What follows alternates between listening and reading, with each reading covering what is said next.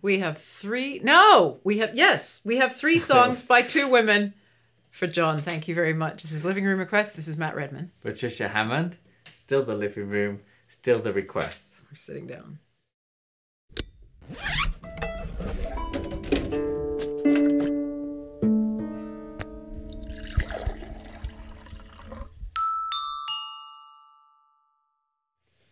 We're going to start with Can't We Be Friends by Kay Swift. And there it is from the show it was in.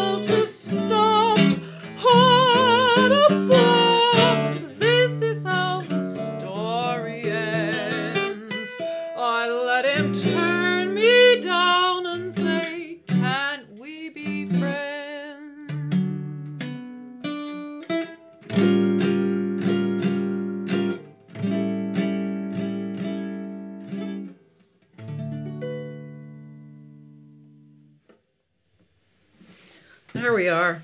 That's a wonderful piece. Thank you, John, for introducing me to it. Now, Kay Swift, she lived till 95 years old, and she was not only an advisor to George Gershwin, but also His lover. His lover. Mom she had didn't a very approve, close though. relationship with George Gershwin, let's say. Many matters. Yes. Yes, it did. Yeah, her husband divorced her, but George's mum didn't approve, you know. He advised that she change her name from Katharine Faulkner to Kay Swift. And if you remember, the last time we were actually on the lawn. It's too wet right now, but we were actually on the lawn, and we did 4 songs by 2 women of the sort of dance era from John, and that was Anne Ronell, who was Anne Rosenblatt, and also George had recommended she change her name. What did he do? Go around telling all these women? It was Matt's point actually when we were looking at it. He said, "What did he do? Tell these women to change their names." I think in the case of Anne Rosenblatt. Well, he also got Kay Swift into composing popular music. Yeah, she was, and show tunes, and she was classical. She was she's the definite art music, and then she went on to write the first successful musical that was penned by a woman on Broadway. Really, just around a bit earlier than this song. You've got bits of those headphones you put on have shed their bits on your neck, and this side especially. How bad is it? It's pretty bad. Oh, it's all over the ear, the neck. But will they be able to see on the video on that side? Well, probably not, but I know that if they did, you'd really be upset. How's that now? Since it's live, it's gone. Thanks, folks. So, anyway, if you Kay enjoy Swift, that thank kind you of so thing... much. Love Kay Swift. Got to do another one of hers, maybe a couple of hers. It'll be really great. How wonderful. Yes. Yes, thank you, John. Really love that song. Apparently it's famous. I've never heard it, but apparently it's famous. Now I can listen to it because then it won't influence my approach. I like to remain pure. Are we having this in the folder? Or no? Yeah, in the folder. Or are you having another? Yeah. Okay. Oh, yes. Another lady we're moving on to now. Yes. This is Dana Suesse. Dana Suesse, and I've written her dates. Oh, sorry. Okay. 1911 to 1987. Another long. And she studied. She was known as Speaking of Gershwin, she was known as the Girl Gershwin. Isn't that quite a sort of? I don't know these monikers. Anyway, she studied with Liszt's last student, Silotti, and she also studied with Boulanger, and also she wrote for Paul Whiteman. Asked her to compose something for him called something in. 3 Rhythms. 3 Rhythms. Yeah. There we go. Amazing. Rather wonderful. So Dana Suesse, we've already done her in Living Room Requests, also requested by John, and that was gosh, we did. We did. What was it called? I can't remember now. It's wonderful. It's a wonderful one. I can remember the sound of it. My minds are in these. Yeah, exactly. My mind's in right now. We're devoted to this right now. So let's devote ourselves to Whistling in the Dark. Whistling in the Dark. And you're going to get your special device. Well, it's inevitable, but I managed to dissuade him from having me do anything more than just a little bit of an intro with the whistling. Starts on this note. Thank you very Right. Thank you very much. Here we go. 1, 2, 2.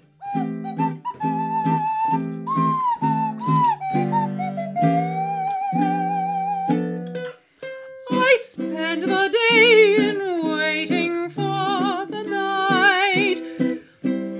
When twilight comes, romance is free. My heart seems gay, but something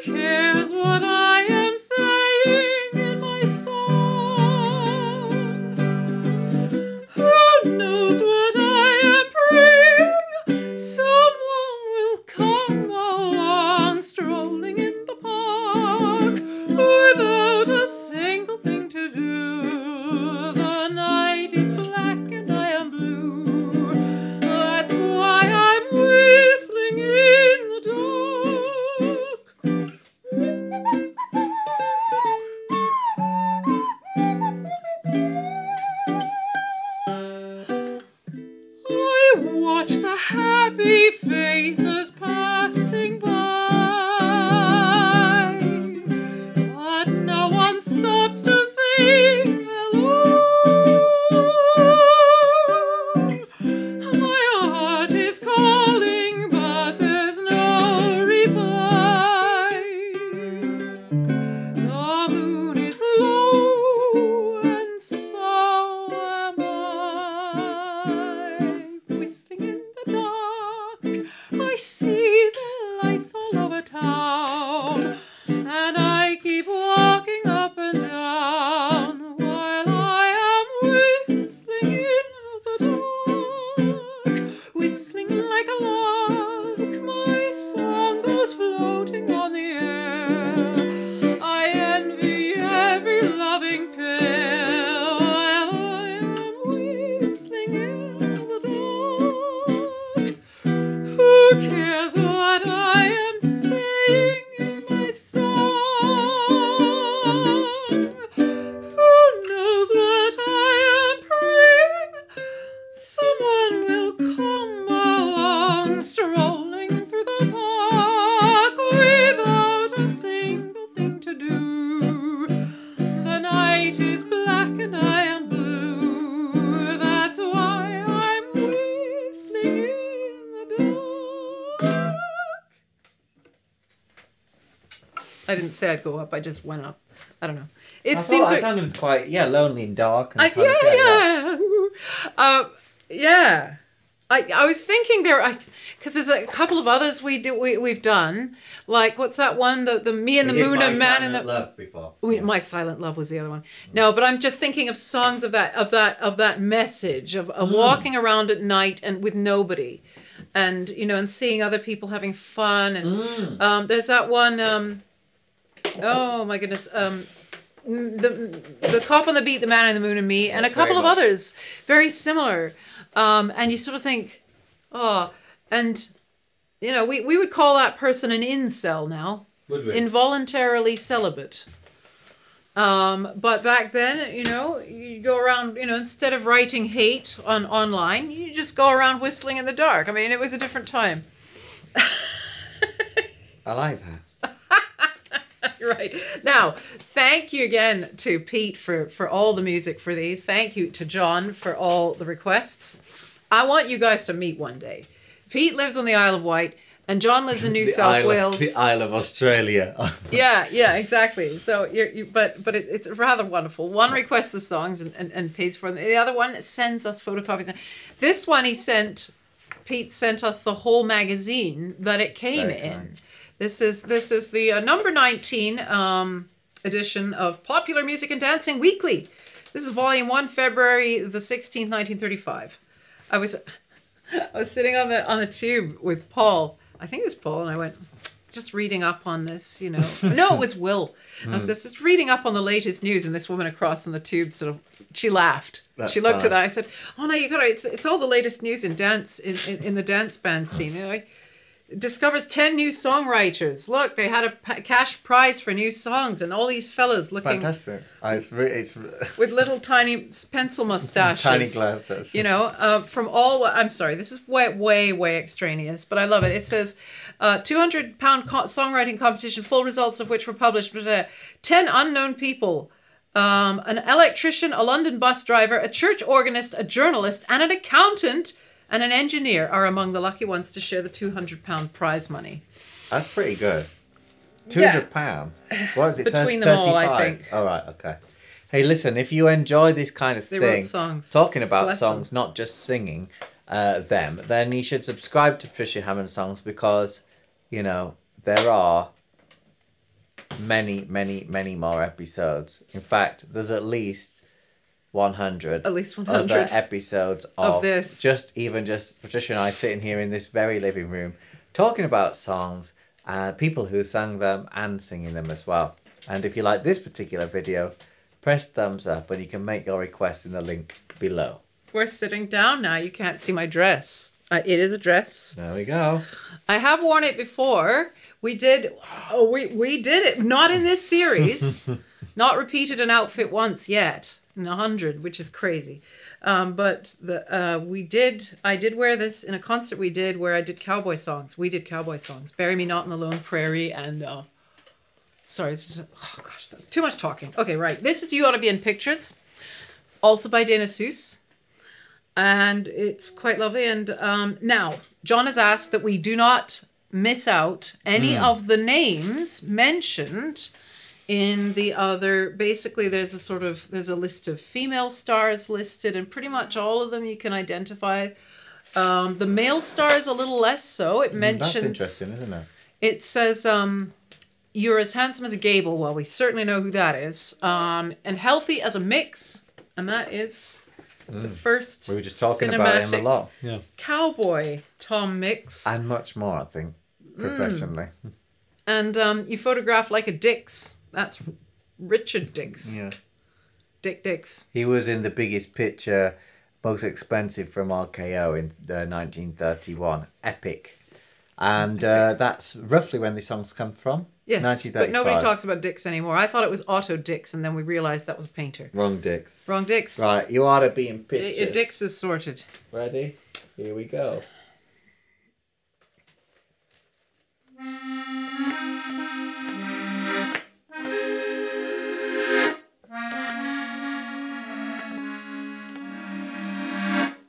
As I look at you, a thought goes through my mind.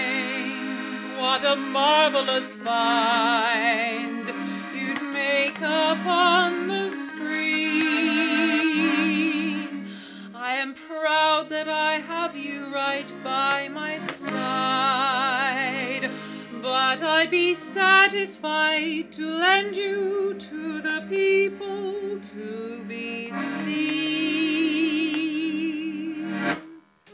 You ought to be in pictures, you're wonderful to see. You ought to be in pictures, how beautiful you would be. Your voice would thrill a nation, your face would be adored. You'd make a great sensation, with wealth and fame your reward. And if you should kiss the way you kiss when we are all alone, you'd make every girl and man a fan worshipping at your throne. You ought to shine as brightly as Jupiter and Mars. You ought to be in pictures, my star of stars.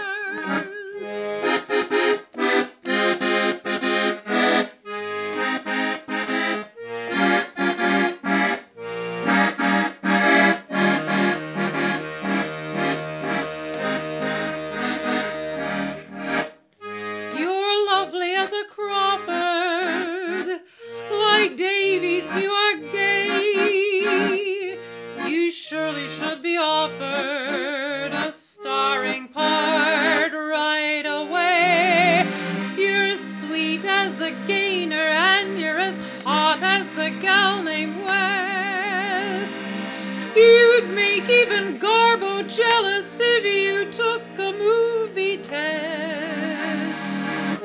You ought to dress like Colbert and ride in motor cars. You ought to be in pictures, my star of stars.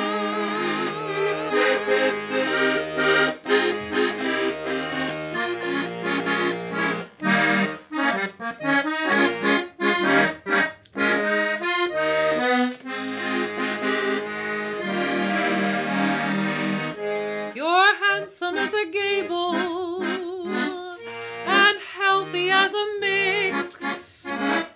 You surely should be able to photograph like a Dix. You surely should sing like Bing in a way that is nonchalant. You've got more than Barrymore, and what more could a person want?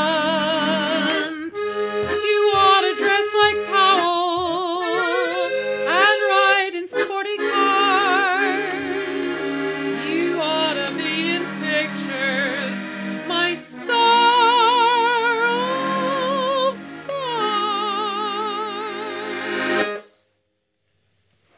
That's very charming. So I'm going to play a bit slow so we can actually hear the words. Yes. I thought we practiced write them it, down. and then I just thought, hang on, this is going to be too fast. That'd be good for. I've never been in a pub quiz, but that'd be a good pub quiz thing. Is that somebody just sings that and everybody can write down. It's a really good idea. The names of those. How many times did Nix actually get married? Oh, how many times did Tom Mix get married? I think Everybody. we looked, it was like 4 or 5 times. And you found a hilarious thing. Either Llewellyn Parsons or the other one said something like that at his actual residence, he had his name in lights on the roof. What a guy. We were just thinking, he was more, because you said so much about, advertising. He really was more like one of those kind of influencer people these days. Yes, he was famous for being both in silent films and talking films, and then they sort of played him up as a real genuine cowboy of the old west, even though he sort of died as he grew up. But yeah, more so like getting hundreds in equivalent modern money of hundreds of thousands of dollars every single week for being in the circus and just kind of appearing in things. But it was through through endorsements of products, right? I don't know, but I used to read a lot of magazines. Well, I still do. I mean, I read this on the tube. I love it when it says the other songs. We got here, obviously, You Oughta Be In Pictures, we know that. Isle of Capri, we know that one. Faith, do we know that? Little Dutch Mill, do we know that? Silly Girl. Does. Silly Girl, wouldn't that be funny? I would like to request Silly Girl in honor of my girlfriend. Sonoma, and then on the back, Riding Around in the Rain. I think that's what people are doing right now, riding around in the rain. Ooh, is that out of the frame? That's probably out of the frame. There we go. There we go. Thank you so much for this celebration of more women dance number Absolutely writers. Right. Dance band and popular songs. Yeah. Thank you, John. Thanks so much, and thanks everyone for watching. See you next time, won't we? Yes, next time. All time. of you. Hopefully.